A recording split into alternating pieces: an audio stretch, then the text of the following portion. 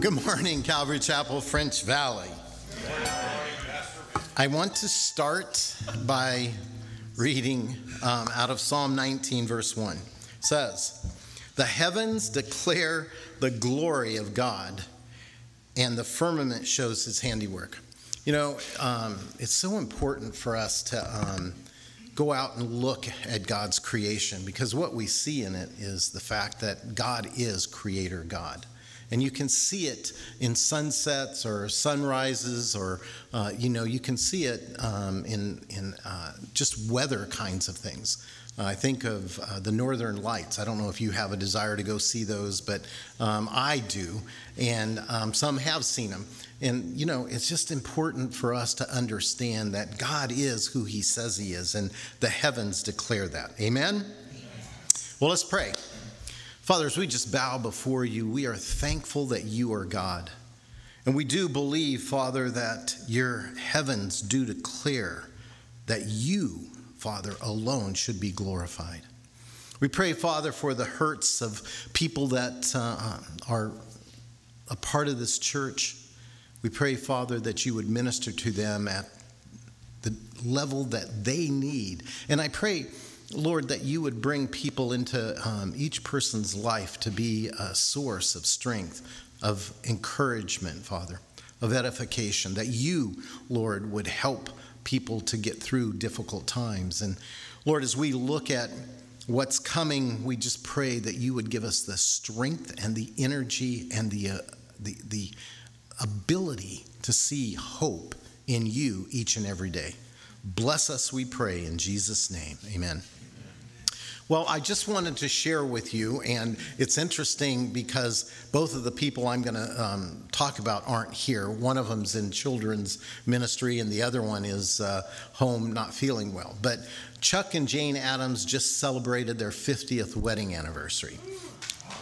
Yeah, that's pretty cool.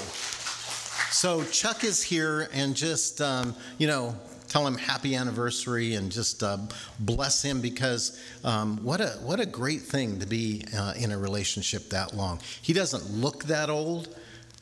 Jane definitely doesn't look that old, but 50 years, that is something special, right? The other thing I wanted to share with, a couple of other things I want to share with you. Next Sunday is the Uplifting Prayer Sunday, so stick around after church and pray. Whether there's 1 or 50, we'll be having that prayer time. So stick around and pray. And as we've talked about, prayer is a necessity. I also now want to ask you to pray about Pastor Brandon in Indonesia.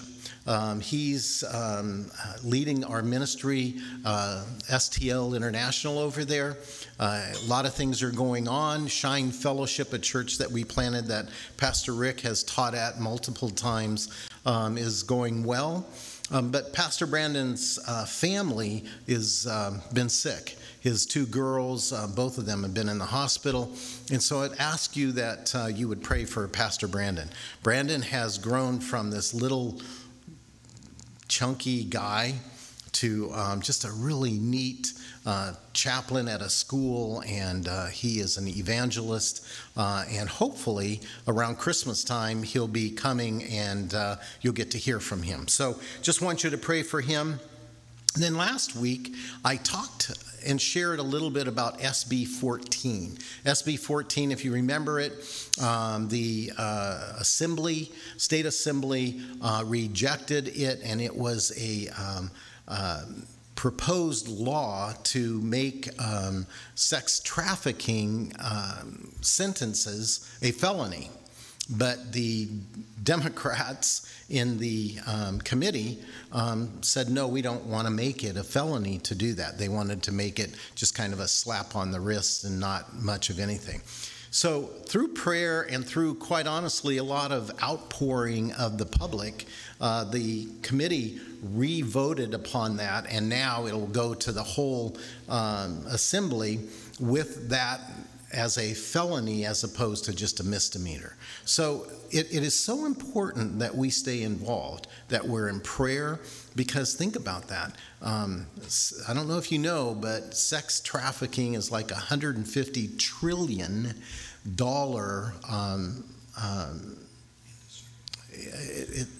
I don't want to call it an industry, evil, wicked, whatever we want to call it. It's evil. And if we don't stand up against some of those things, and I would share with you, there are so many stories about people that are hearing or watching a little kid or a teenager, and they're acting a certain way, and they intervene and they save a child from going into where sex traffickers are. It's a responsibility, so we should be in prayer about that. And our legislature, as evil as some of the votes that they do, at least this one is a good step.